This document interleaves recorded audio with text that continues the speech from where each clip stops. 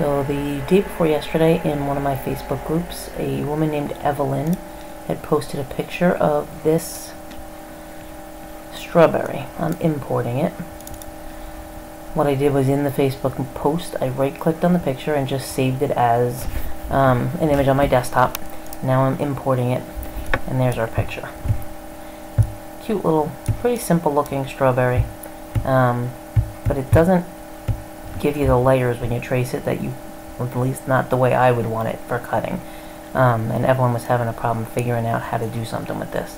So I figured I would make a video and show you how to deal with some of the little hiccups that you might come across with even the simplest of images.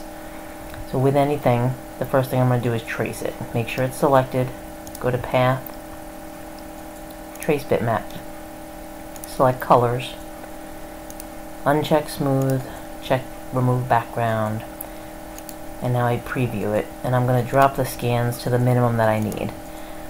So once I get to 5, I start losing things that I really need. So we're going to go back up to 6 and hit OK. And now we have an SVG and the original. We'll get rid of the original. So now this one is actually in layers. I'll show you the layers. If you double click on the image, it opens up the layers. We have a red one, a green one, pink one. This was from the cheeks. We have this one, and we have this one. This is the only layer out of all of these that I'm going to actually end up using. Technically, you could use this layer to make like that solid background that you would normally make on an image. We could do the path break apart and union and have one solid picture and make that all red. But then we're layering the green on top of it, and if it's not a perfect lineup, you're going to see little red pieces around the edges, and that's just not the way I want to do this. So I'm going to Control Z to undo and keep undoing until I'm back to where I started.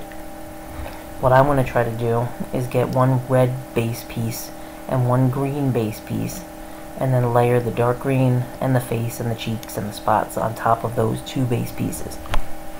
So to do that, the first thing I'm going to do is get these little pieces that are going to end up on top at the end. So I'm just going to fill those all in. We use the paint bucket. I'll use black for the eyes and the mouth. You can zoom in with Control and your scroll wheel and fill that in.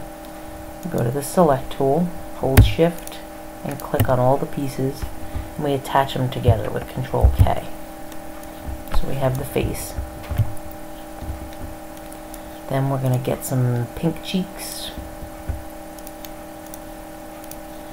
Again, the selector, Shift and click them both, and Control K.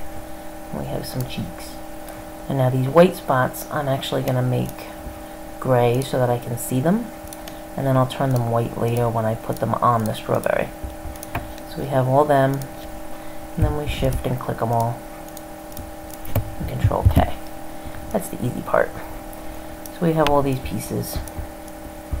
They're all ready to go. And I'm going to get this, the base piece of the green. If I fill that in, I'm going to get a lighter green here. If I fill it in and pull that off, I want one solid piece. I don't want this white in the middle. So if I do Path, Break Apart, and Union, I now have a solid base piece for that.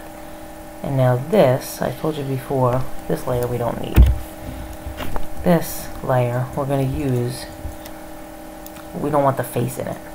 So I'm going to double click on it to get to the nodes, or you could just click the node editor and that'll do the same thing. Drag a box around the ones you don't want, the nodes you don't want.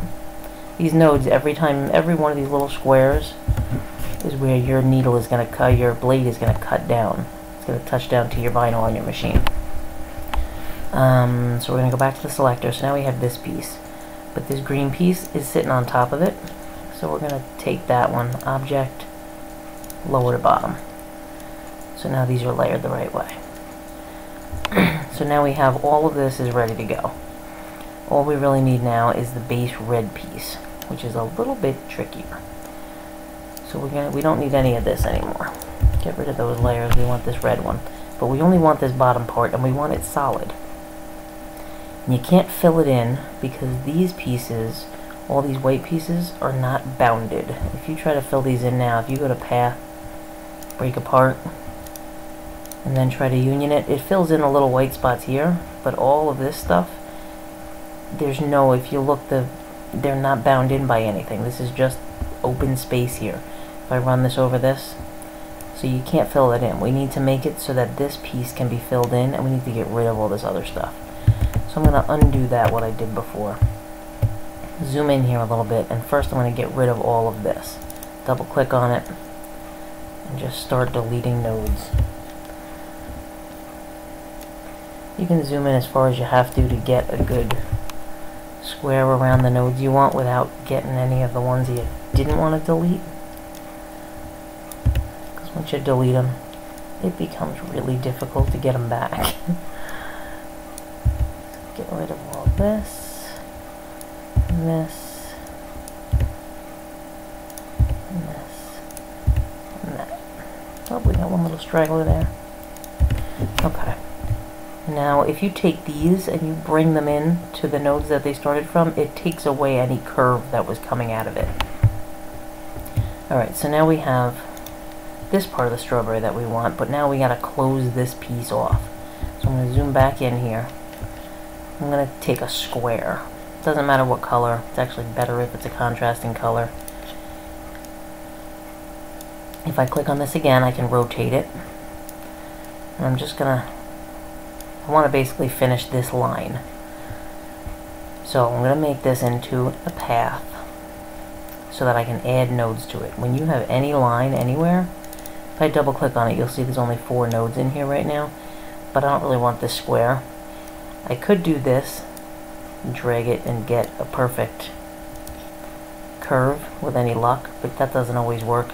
You can add nodes. If you double click right here on the edge, it'll add a node there.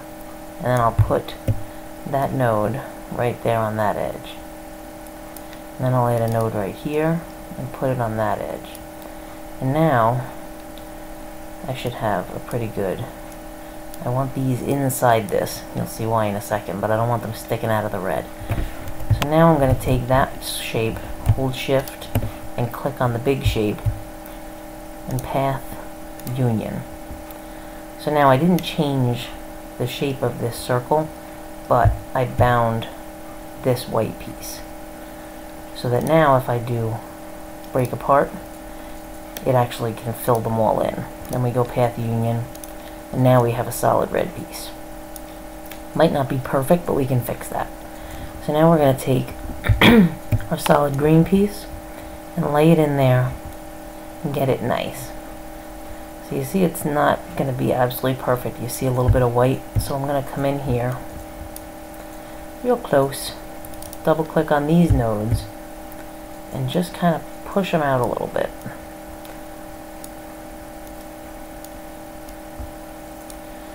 So that you're not going to end up with white space.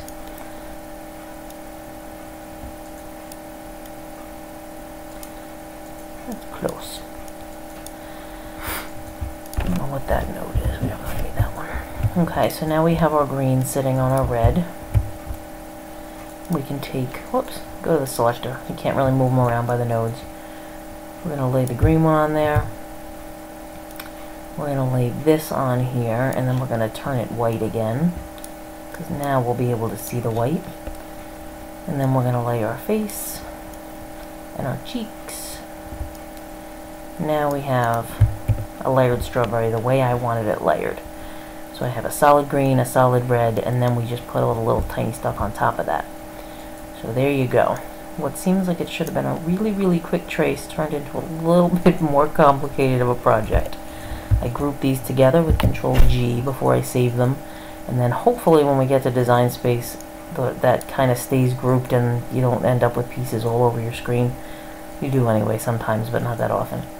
And then we save it as plain SVG, and you'll be able to bring that into design space or wherever you're going to bring it. So hopefully that helps somewhat. I know it was kind of complicated as far as Inkscape goes, but weird things happen and you have to learn how to kind of roll with it. So if there's anything else that you can think of that you'd like to see demonstrated, give me a shout, wendye524@gmail.com, or you can just post a comment after the video. Talk to you later.